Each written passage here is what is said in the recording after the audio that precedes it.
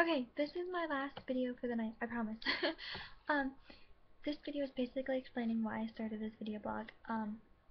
Obviously one, because I have depression, I've survived suicide, I used to cut.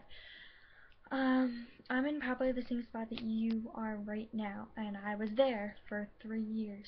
I was in that deep spot, and then I stopped for a year. Here I am again. No. Then I was again for about a year, when I was in the abusive relationship. I started cutting again. I tried to commit again. It was bad. So, um, yeah. My thing is, oh, you see that? You see that? That's what happens when you play wrestle with your boyfriend in the kitchen and he drops you on your face. That happened last night. It hurt. Um, that's totally random. I'm so sorry. So basically, okay, this is, when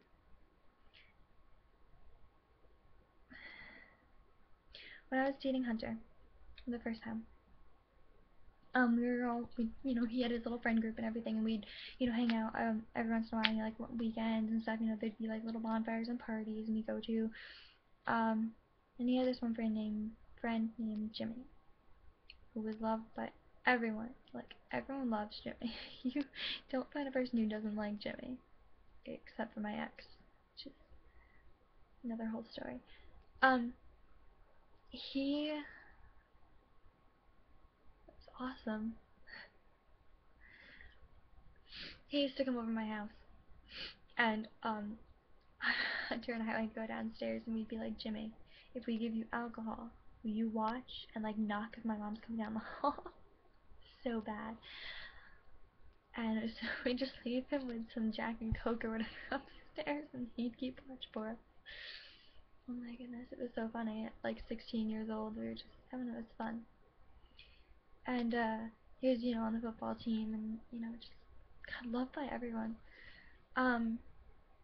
He graduated with my boyfriend, and on March 3rd of this year, 2013, he committed suicide. That's, the story. There was a gun involved. The only other person there at the time was his current girlfriend.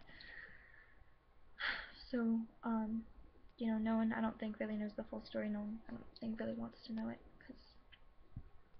because, that's what these are. These right here. Okay? That's, I've been wearing these, like, ever since. This has been on my wrist every single day. And it's, this is for anyone right now. Anyone seriously right now that is thinking about committing suicide. My God, you are fucking loved. You are. You don't think you are. You're gonna say, no, everyone hates me. You know what? Everyone might just all be having a bad day. All the women in your life could seriously just be PMSing right now. Okay? Maybe you annoyed somebody or something. Or, maybe you just being upset is actually annoying people. Because I found that out the hard way. That I'm like, I have no friends. And everyone's like, well, we would be friendly with you, but you're always all depressed all the time. It's just, and I know it's hard. I know, because I've been there, but his, like, wake, whatever, service thing was, I think, like, 4 or 5 hours long. There was a 2-hour wait line outside the door going from this inside the building, and then had things looped around the whole place inside, like, how they have the 2 rooms for each, you can have 2, like, wakes going on at the same time. His wake was in this, like, room here, like, the casket and everything, and there was a line going like this to get there, and there was the whole other room was just taped off for people to be swung around, and people are on the outside of that thing in the middle of, like, March. God, he was loved. There's still people writing on his Facebook page. There's still people writing on the Facebook dedication page to him. And rest in peace, Jimmy Holbert. God, he was so loved. Alright, and you have no idea. It seriously is just like, I mean, everyone says it, you don't realize how much you're loved until you're dead, people don't really care about you until you're dead. Well, you know what? They care. Alright, if they care when you're dead, then they cared at least a little bit when you were alive. You have to understand this, because honestly now, realizing things and realizing it, think about your siblings and your parents. If you are in a situation where you don't have any siblings, don't have any parents, you're a foster kid, whatever, think about people you've made relationships with. Even if you're nobody, someone's going to be hurt by it.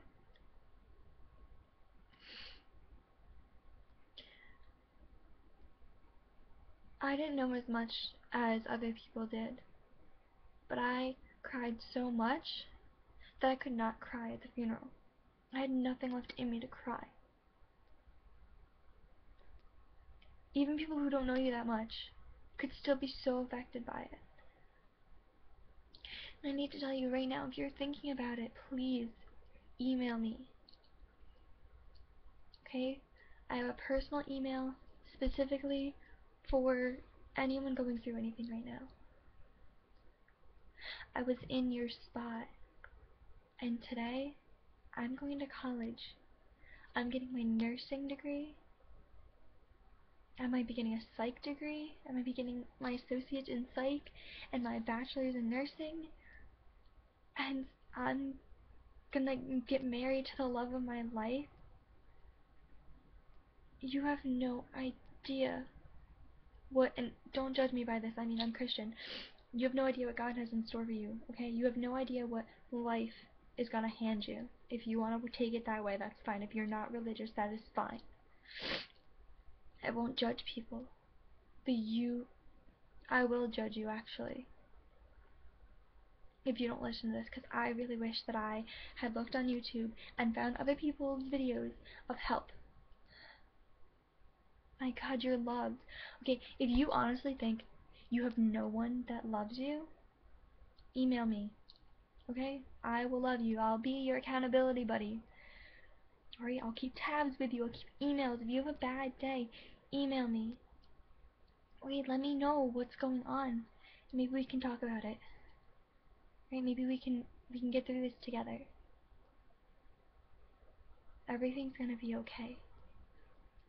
I pinky promise. If anyone wants to put your pinky up to the screen and close it right now, I pinky promise. Like I've said before, and I'll say it a million times, it can only get better.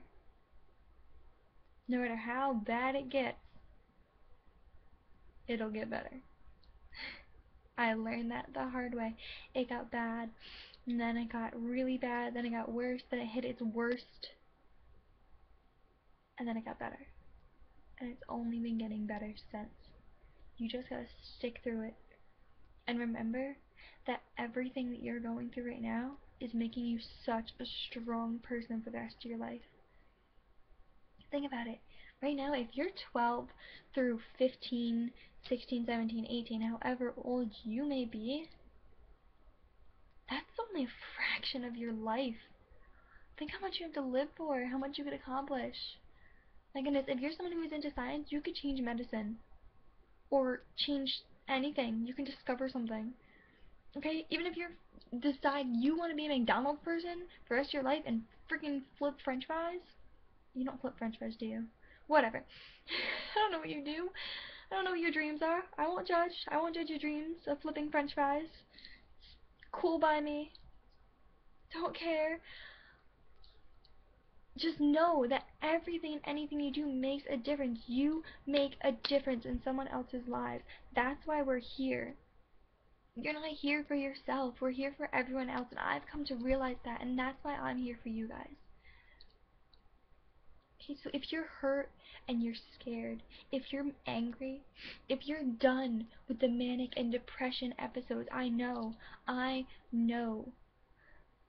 the feeling when you finally hit a manic episode and you want to get accomplished on everything in the world and you get like 12 things half accomplished and you're so goal oriented and everything's going great, and then all of a sudden one day you're just waitressing, just doing your thing, and all of a sudden you just feel sad. You go home and you cry yourself to sleep, and you wake up and you don't want to move, and you're like, great, the manic episode outlasted a whole 2 days, and now I'm back in the depression episode for a month. come to me. Go to anyone. Go to your school's guidance counselor. I'm telling you, they help 10 times better than, you know, just some person off the street, you know. Don't talk to someone who doesn't have it. Don't do that. Please don't do that. Don't talk to someone who doesn't understand, who hasn't studied it, or, you know, someone who doesn't know what they're doing. It's a terrible thing to say, but unfortunately, your best friend sometimes can't even help you. Because they'll say, oh, you know, you'll get over it. Because you won't. That doesn't help. So, that's my story. I want to help you guys. I want to help everyone. Alright?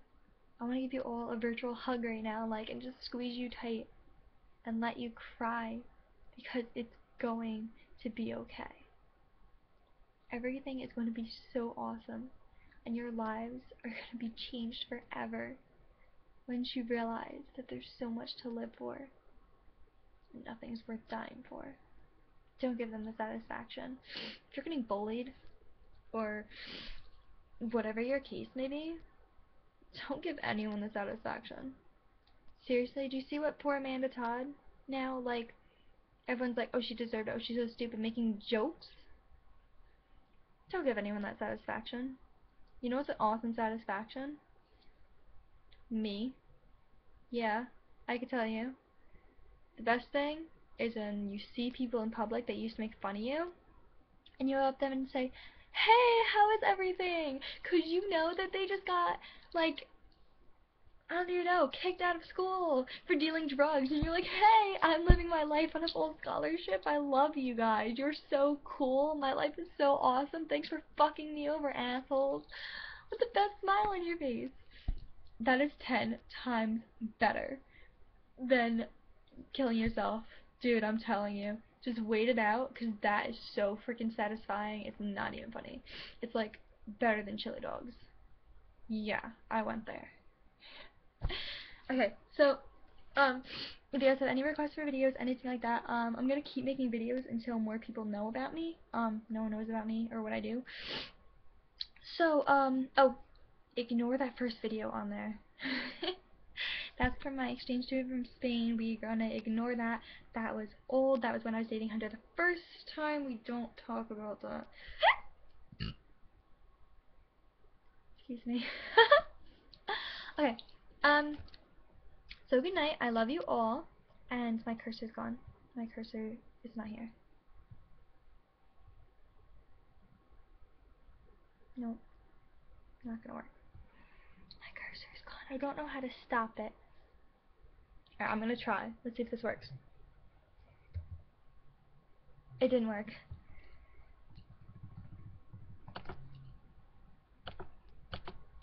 I really don't know what to do now.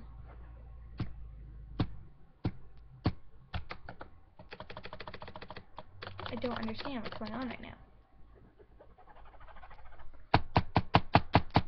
Oh my goodness. What is happening to my computer? Alright. If I lose you guys, bye. Love you.